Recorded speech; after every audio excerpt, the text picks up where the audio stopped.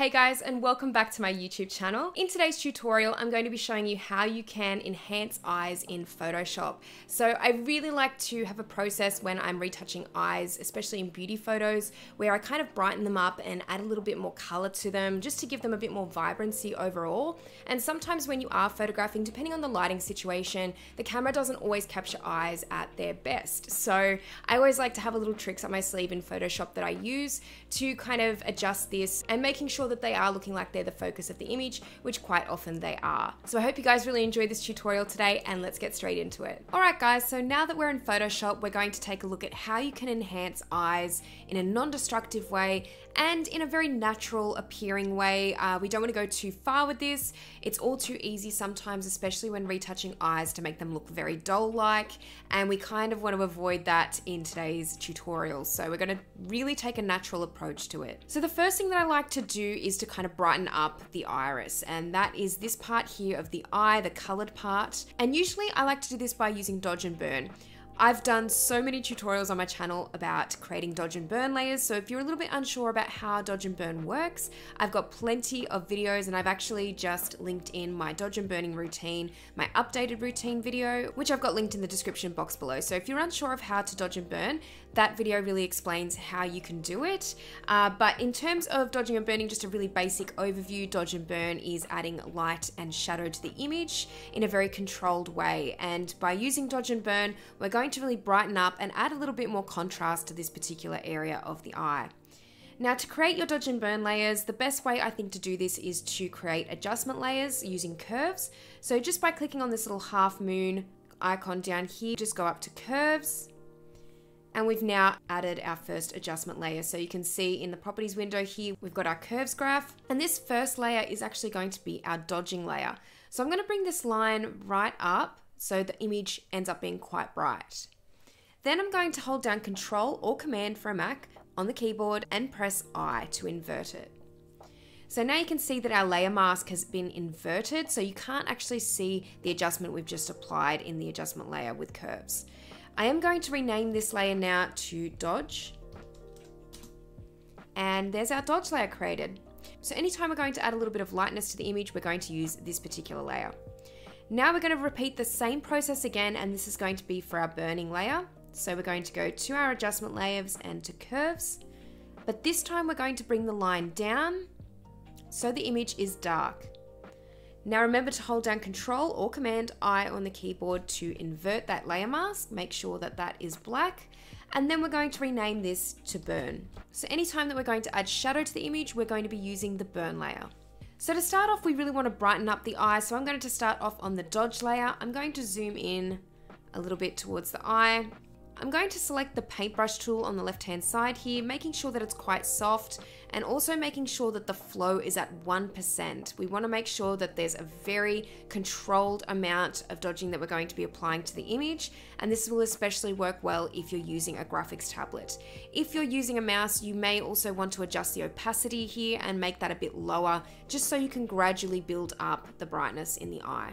Also making sure that white is the selected color, because we are working with layer masks at the moment, so I'm going to just switch these around, or you can press X on the keyboard to do that. So now that we've got white selected, I'm also going to make sure that my brush settings up here are correctly set, so making sure that transfer is ticked and that pen pressure is selected in the drop down menu under opacity jitter. That's another really important technique we need to make sure that is in place, because it's all going to add to the control of how we apply the brightness to the image. So now I'm simply going to start to run my brush over the iris area. I'm not going to go overboard with this, but I'm really going to focus on the areas that are already kind of being hit by the light. I don't want to lighten too much of the darker areas, but just a little bit. And I'm also going to run the brush over the sclera as well, which is the whites of the eyes, just to make sure that that's all being brightened up. So I'm going to just turn the eye on that layer on and off so you can see how that's really made a difference already. I'm going to zoom out and I'm going to turn that on and off, and you can see how much of a difference it's made just by adding a bit of dodging to the image. Now we're going to go to the burn layer and making sure I've got my paintbrush tool again and that all the settings are the same. I'm actually going to darken up the ring around the iris in this particular photo. So every subject's eyes are going to be different, and it's all going to differ the way that you would approach them in terms of brightening them up or adding a little bit more color to them. But in this particular instance, I'm just going to make my brush size a little bit smaller and just run the brush gently over the ring just to make them stand out even more, and just over the shadowed area here as well.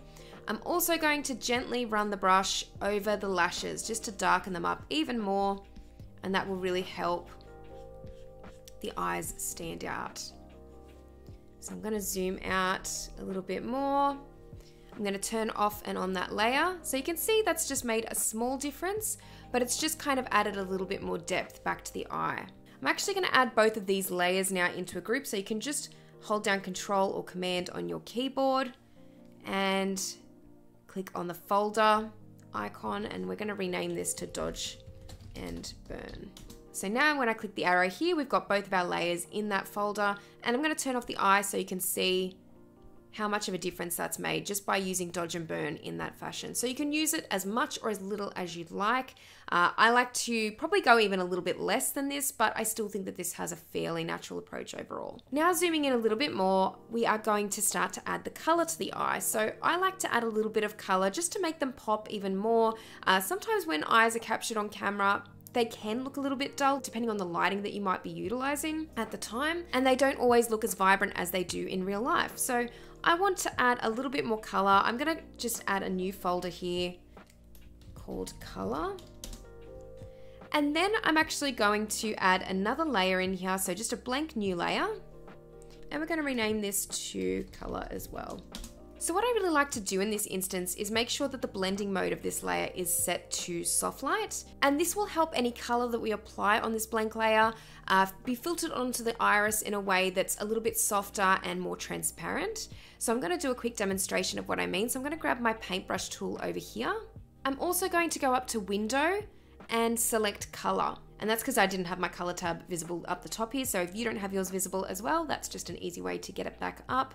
And then I'm going to pick a color that's kind of similar, but maybe a little bit more vibrant here. I might actually go for a few different colors because obviously there's several different colors that stand out in this particular iris.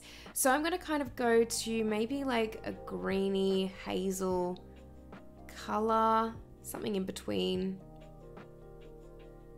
yellow and green. So I'm going to try this one out, and we're kind of going to just paint on to the iris. So I'm going to just show you guys what I've done there. I'm going to turn the eye on and off on this layer, so you can see that's just a little bit more vibrant, and it just kind of adds that little bit more color overall. Now I'm going to choose a color that's a little bit more similar to the middle ring. So it's a little bit more of a brown, a really warm brown.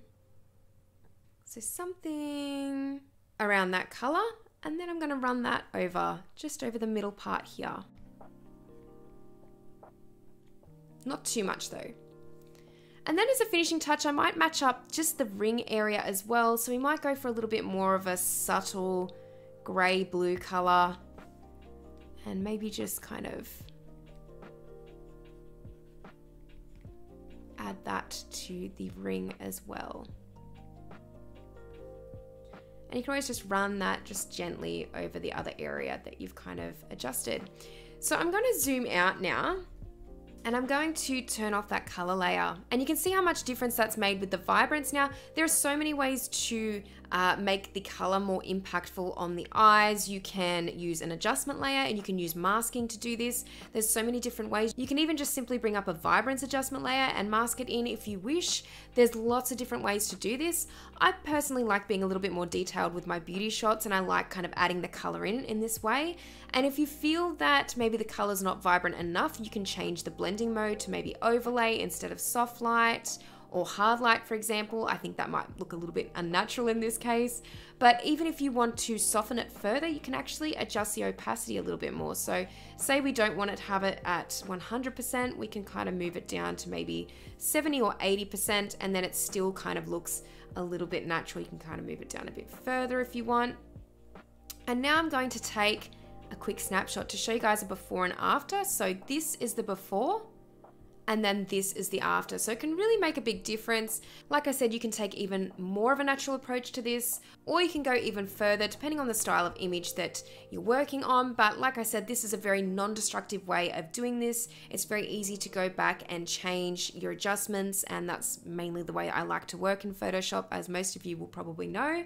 And this is a way that I really like to add a bit of color back into the image, a bit of warmth, and also a little bit of contrast and brightness as well. So you can go back to any of these layers and adjust the opacity. If you want to kind of bring down the brightness again, you can do that as well. Thank you guys so much for watching this Photoshop tutorial today. If you liked it, please give it a thumbs up. And if you haven't subscribed to my channel already, make sure that you do. I'll be posting a lot more Photoshop tutorials on here in future. And please let me know in the comment section below what you want to see on my channel. I'm always up for requests, especially Photoshop tutorials. Thank you guys so much for watching this video, and I will see you in the next one. Bye.